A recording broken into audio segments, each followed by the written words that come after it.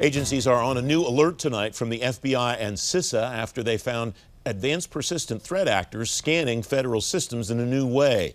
The advisory from the two agencies lists 15 mitigation steps the FBI and CISA say agencies should take. Brigadier General Greg Touhill, U.S. Air Force retired, president of AppGate Federal Group, former federal chief information security officer. Greg, thanks very much for coming on the program. As I read through this, I'm not sure, as an amateur, whether this is a big deal or not a big deal. Which is it? Well, just like Yogi Berra said, it's deja vu all over again. We've seen similar types of alerts coming out of FBI and CISA.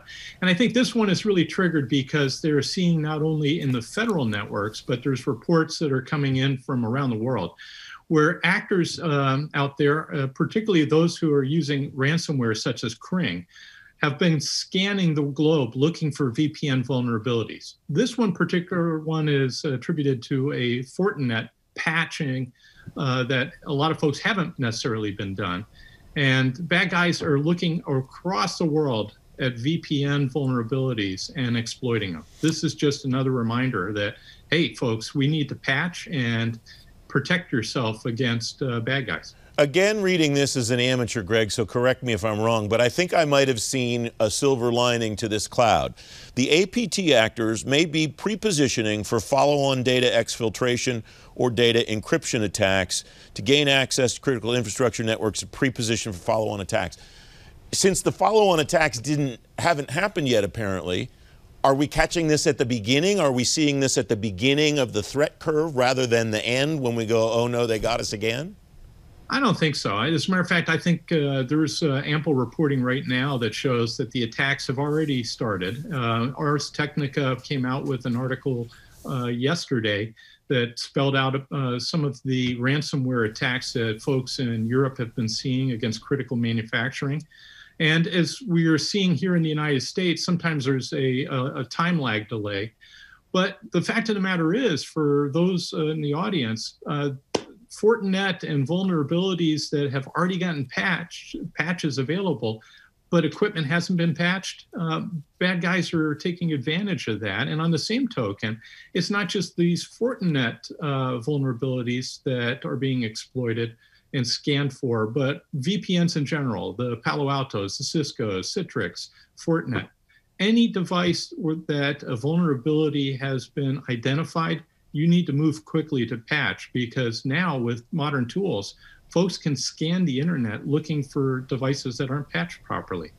I am puzzled, I must say, by the mitigation strategies. There are 15, as I mentioned, including immediately patch, and then it lists the ports that this particular APT was targeting. But some of this stuff, Greg, is the stuff you and I have been talking about for 10 years. Regularly back up data, air gap and password protect backup copies offline. Use multi-factor authentication where possible. Install and regularly update antivirus and anti-malware software on all hosts. I mean, duh. At what point do we say, what's happening that we still have to make these recommendations?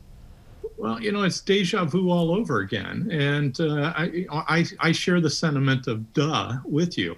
I think, you know, for our audience members, this is just one of another reminders of, hey, folks, we've been telling you the importance of patching. We are receiving reports of critical manufacturing in Europe where folks have not necessarily patched, and they've fallen victims to ransomware operators who have interrupted critical manufacturing processes in the commercial sector. Now we are seeing within the federal government and here in the United States, similar tactics, techniques, and procedures where folks are scanning using just commercial off-the-shelf tools, scanning, looking for folks that have not properly patched these devices. And let's not forget, VPNs are about 25 years old. They came out the same year that the Palm Pilot was introduced. This is older technology, and if you're not going to patch it properly, you're wearing a cyber kick me sign. And the government, through our FBI and our CISA partners, are just trying to remind folks, hey, do the right things the right way and at the right time. That's due care and due diligence. And we're finding that a lot of organizations still aren't following it. I'm not laughing, grinning because this concept is funny. It's terribly serious. The cyber kick me idea in my head was just more than I could keep a straight face to, Greg. The ransomware issue that you raised a moment ago. It's striking to me that we've seen any number of references, incidents of ransomware at the state and local level. We've seen it in the private sector. We've seen it in the nonprofit sector. We haven't heard of one yet in the federal government. Why do you think that is? Well, just because you haven't heard of it doesn't mean it actually hasn't happened. So the fact of the matter is every organization out there in .gov, .mil, .com, .edu, anybody connected to the internet could fall victim to ransomware. And within the government, our position when I was still serving was, we're not going to pay a ransom. No, we're just not going to do that because that just encourages further bad behavior. And within the federal government, we don't have to, because we've generally architected so that we can, in fact, either protect that data through offsite storage or other processes, or we might just write off the loss of that data. But the fact of the matter is any organization that is connected to the internet needs to be postured to protect against ransomware attack. And these 15 mitigations that are in that alert, they're fair and prudent ones that we've been talking about for more than 10 years. And if you're not doing them by now, you're behind, and you're probably not practicing due care and due diligence throughout your organization when it comes to cyber.